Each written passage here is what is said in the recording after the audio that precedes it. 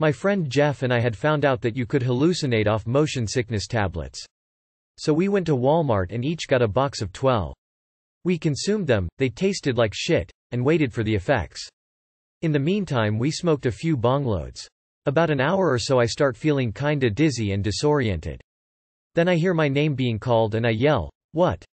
Jeff looked over at me very puzzled and said, "Do you hear someone calling your name?" "'Cause I do too." Yet there was no one there. I kept passing out and having these dreams like I was talking to people and Jeff kept waking me up. It was hard to tell reality from the dream world. I looked up on the ceiling and saw this jelly-like substance. I kept trying to talk but I couldn't finish my sentences and my mouth was so dry. Jeff left and went to the bathroom and came back with his eyes wide open. He said the shadows that he saw were moving and calling his name. I began to get scared. This drug is very scary and leaves me with a negative sort of feeling. A feeling of darkness and depression. I fell asleep real well and woke up the next day feeling very unmotivated. I will never touch this again, I'll stick to acid if I want to hallucinate.